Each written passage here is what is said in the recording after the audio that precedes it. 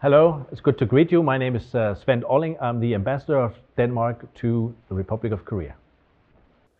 Some 10 years ago, we were looking at the world saying, where do we want? We want our research networks, our innovation ecosystem to be plugged in to the true innovation centers in the world. So we chose 7 places in the world to open innovation centers. And this is staff working to connect the ecosystems of our innovators and researchers. So they are, and startups. So you could say, well, we have, in most embassies have commercial departments, export departments, and they look at the immediate export contract. What can you do in terms of investment, exports, imports? The idea of an innovation center is much more long-term. So here we're talking about quantum, seaweed. We're talking about smart hospitals. How can we prepare through scientific and innovation cooperation? How can we prepare that through networks between the best minds of the world to be prepared for something that might be commercial down the road? The good news is that it works.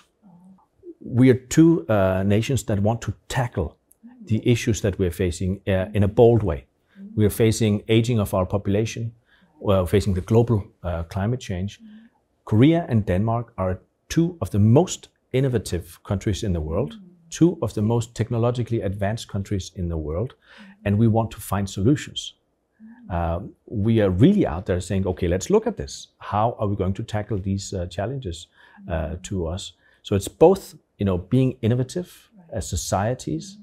Korea ranks very high on the International Innovation Index, so does Denmark. If we put our boldness together, we can really achieve things. You're right, it is fascinating, isn't it? Because you look at the globe and you say there are 2 little dots on the globe, quite far away from each other, and that there's so much going on. There's so many students who want to come study in Korea. There's so many Koreans visiting, and there's so much going on in investments, in commercial and in political exchange. I think it has to do with a similar mindset that we're bold nations. We want to change the world. It's bold to say something like that, but we want to change the world. We think we have answers. We think our researchers, innovators, and leaders have answers to the problems we are facing domestically and internationally. And because we think that way alike, we want a rules-based international order. We want the United Nations to be a leading factor in the world so that we can all agree and live in peace and harmony. And together we react strongly when we see challenges to that, like from North Korea or from Russia and their illegal war in the Ukraine. We are nations that react to that, and we want to find solutions to that. So there is a common spirit in this yes, fighting spirit. We tackle the problems. It's we're amazed and we're honored by all the attention that Korean authorities, the people of Korea, are giving that. Because after all, it was a hospital ship 73 years ago that was sent. And there are many other huge contributions to the Korean War. But I think what fascinates people is that we were such a small country, so far away, with no relations with Korea, hardly any relations with Korea before then. If you ask people in the street, where's Korea, they would be a little bit hesitant to find it at that time in the map. But then we were horrified.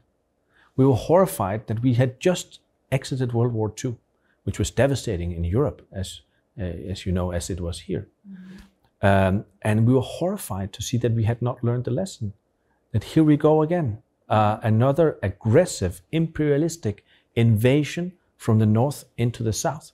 We were horrified, and the atmosphere was, we got to do something about that. Then some people said, but we're a small country far away. We just got out of war ourselves. What are we going to do when these big powers want to fight? And then the solution was, let's do something meaningful and symbolic of support to the Republic of Korea. Let's send a hospital ship. It was not an easy solution for us at that time. And it was small compared to what the United States, United Kingdom, Turkey were delivering. But it was significant. And we're honored that it's seen as that way today also. as a way of taking responsibility in the world. That's fascinating, isn't it? Because the staff, the doctors and the nurses that were on board the hospital ship, they loved Korea. And when they were celebrating, the war is not over, but we have an armistice, fighting has stopped, they didn't think they had finished the job. So they stayed on, as did doctors and nurses from Sweden and from Norway. And together, they helped establish what is today the National Medical Center. And I would encourage those of your viewers that have time, there's a little museum there about that happened at the National Medical Center. You can, inside the hospital, that you can go see. Tells the whole story of what actually happened.